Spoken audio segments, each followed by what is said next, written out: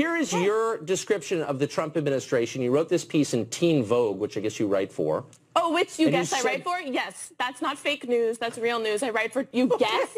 Oh, you guess, Tucker? You guess? That's really patronizing. I haven't read Teen Vogue. Holy moly. A Teen Vogue well, you reader, have in front of, your producers asked me if I wrote for Teen Vogue. You have my Teen Vogue article in front of you. My name is Lauren Duca, and I write for Teen Vogue. Got it. Here's what you wrote. Okay. The road ahead is a treacherous one. There are unprecedented amounts of ugliness to untangle, from deciding whether our president can be an admitted sexual predator to figuring out how to stop him from threatening the sovereignty of an entire religion. Yes.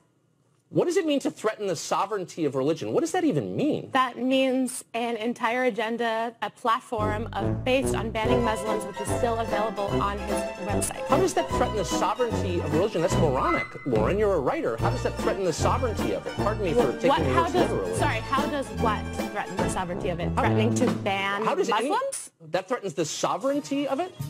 Yes, that completely, that profiles based on the basis of religion and reduces people to their beliefs and dictates what they can and cannot publicly believe. That doesn't threaten the sovereignty of it. And the Shorty Award for Best Journalist presented by Muck Rack goes to Lauren Duca. Oh my God, Lauren Duca! Lauren!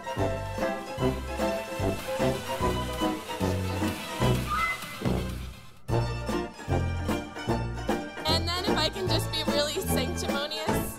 Journalism really frickin' matters right now. We need to all frickin' be rigorously informed. Because without the truth, we have no foundation from which to resist. Frickin' thank you. Frickin'.